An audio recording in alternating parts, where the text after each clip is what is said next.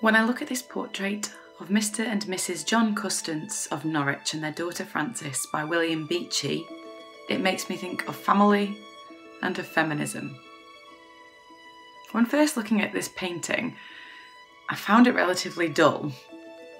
The colours, the pose, the arrangement of the family, it all seems to reinforce the status quo and the stereotype of an 18th century English family.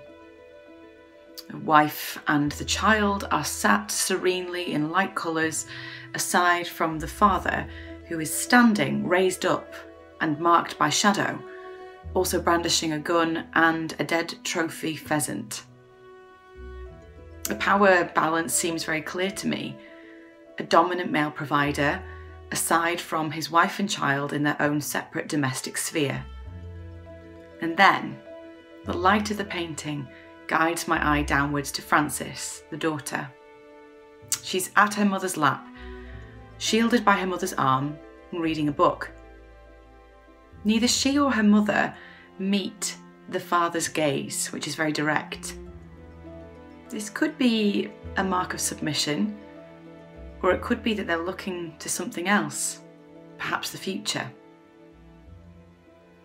Frances's future might have been laid out for her, the way that her mother's presumably was as well.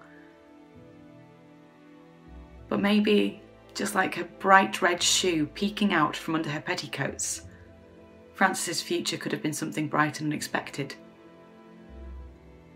That's what it makes me think of. What about you?